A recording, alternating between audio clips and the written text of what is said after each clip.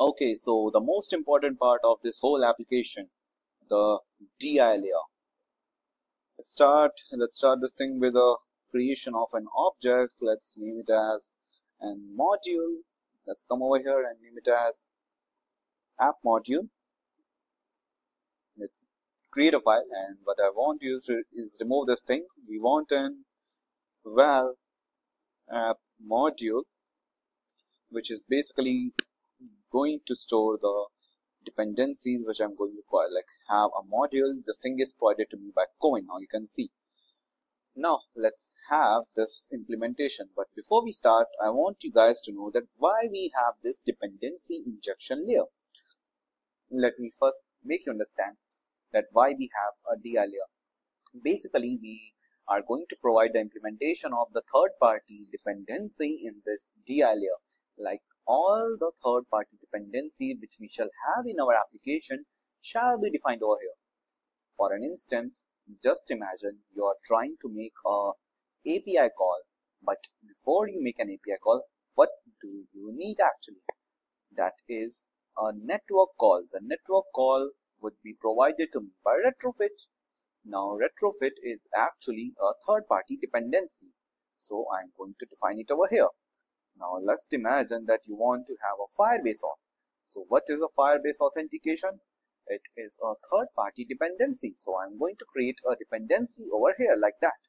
So what we are going to do basically is we are going to create a dependency for our API service in this case, and then for our repository, and then for our view models.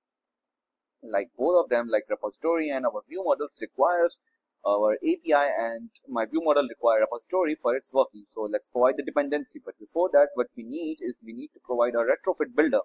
So let's have something called single. Now what this single is and why we are implementing. So I have something to tell you.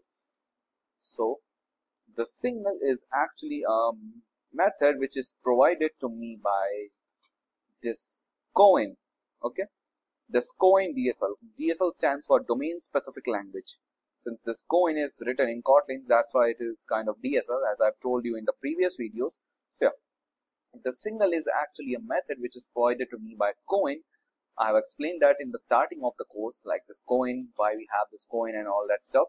So this thing is like create a singleton instance of that particular class, like that particular dependency. If we want to have a singleton instance, then we use a single.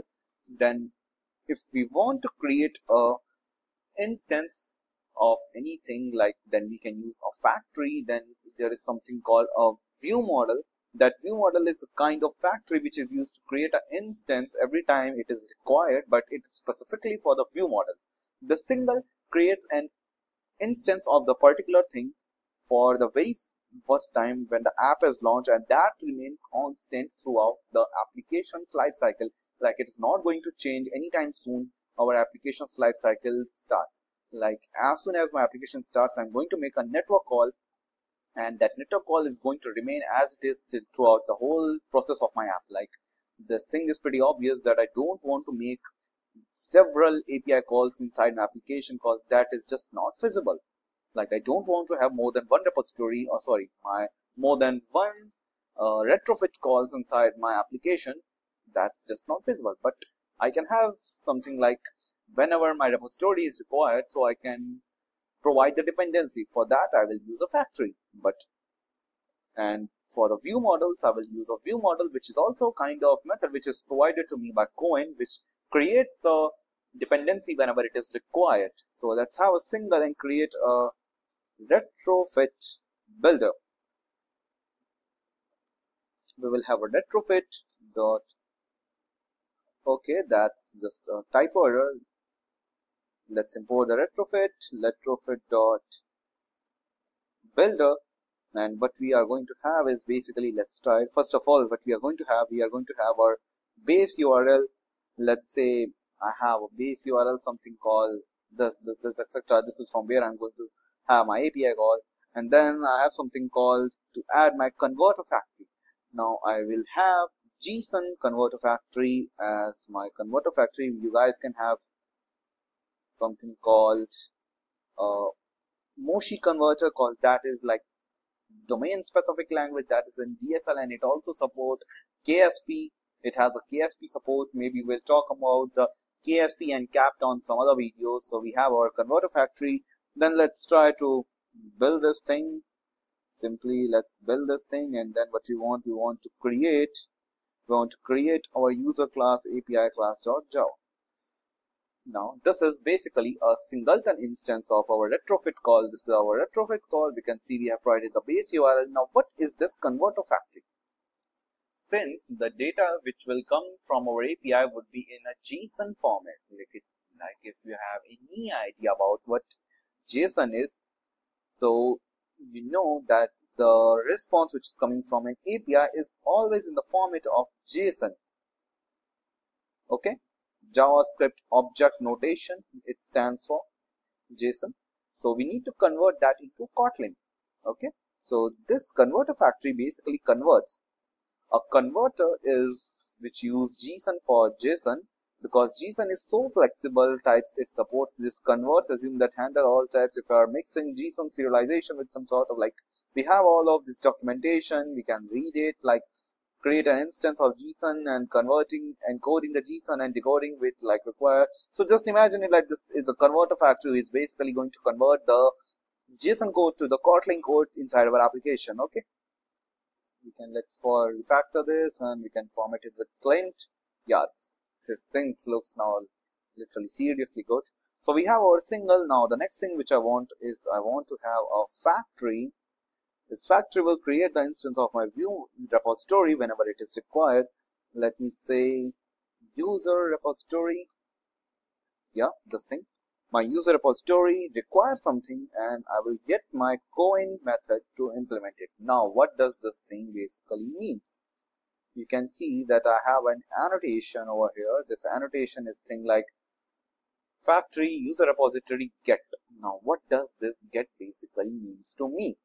Means, let's have an idea. Let's get to this user repository, and this user repository is depending upon the API service for its working.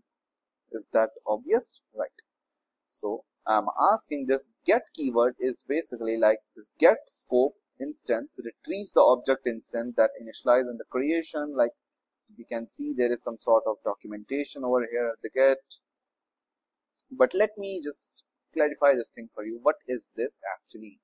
So this thing is nothing but whenever my repository is going to require the API, this get keyword, this get method which is provided to me by Koin, this get keyword is provided to me by Koin, this will inject the dependency to the user's repository whenever it is required in the, just recall the thing, runtime or compile time. The Koin works in the runtime, so whenever this thing will be required, it will be converted into the runtime. Like whenever the user repository requires the API service in the runtime, the Koin is going to provide it. So that's why we have this thing. Now what do we have in this view model? Like I can see something like a view model. This view model is actually provided to me with the help of Koin. You can see this is a class which is provided to me by Koin.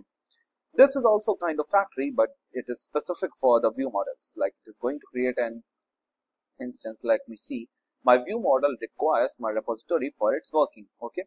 So this get annotation, this get keyword is basically going to provide my view models, my repository whenever it is required in the runtime.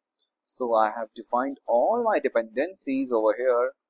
And now what I want to do is to inform my Koin that yeah, I have these modules and I have all these things ready. Now I want you to take care that whenever inside my application I require any sort of dependency, you have to handle it. So this is like throwing all the blame on the Koin. Okay. So you remember this? Okay, first of all, you need to move this user UI state inside the utilities. Let's refactor this. This was my bad. Now, inside this Koin demo application, what I want you guys to do that this should extend application. Now, this is an application from where our Koin will be initialized, and this is where which is going to handle everything. So let's have some code. This would be like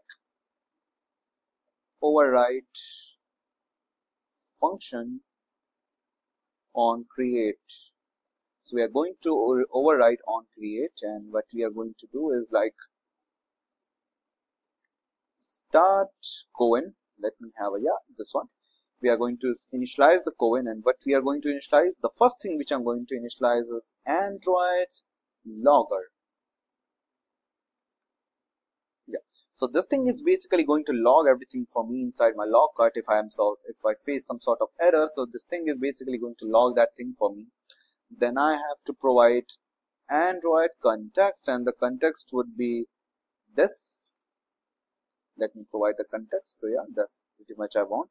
Then the next thing is I want to define a modules over here. Now which modules I have till now? I have only one module whose name is app module. So let me pass my app module over here. Now the Koin is initialized, and my applications knows that yeah, if anything requires, Koin is going to handle it. Now let's go inside the manifest and let's name as Koin dependency application. Make sure that you add this thing. If you not add this, the Koin would not be initialized and you might run into some sort of errors. Okay. Now we have our Koin demo application set up. In the next video, what we are going to do is we are going to implement our UI screen, and after that UI screen, what we are going to show is like that should be our last video. Then we will implement our main activity, and then for the very first time we are going to host our application. So that's it for this video. Let's meet in the next one.